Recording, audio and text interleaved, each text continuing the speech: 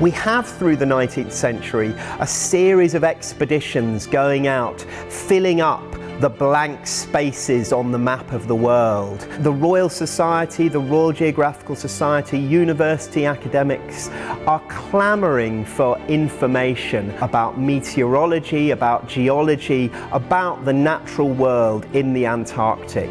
There's no doubt too that exploration in this period was also driven by national prestige and imperial rivalry. There was a revolution in transport and communications.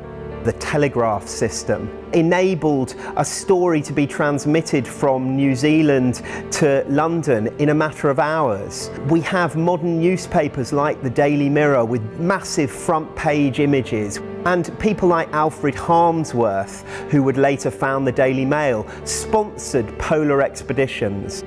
There's no doubt that personal ambition too drove the explorers who went to the South Pole.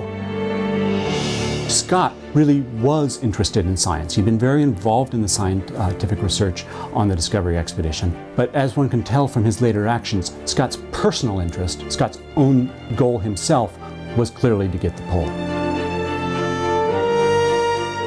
Scott said to the scientists, if we get the pole, then everything that we achieve will be more highly regarded. But if we fail to get the pole, then even the best work will be neglected. And of course the irony is Scott not having achieved the return journey. And the science expanded to fill the space, so exactly the opposite happened.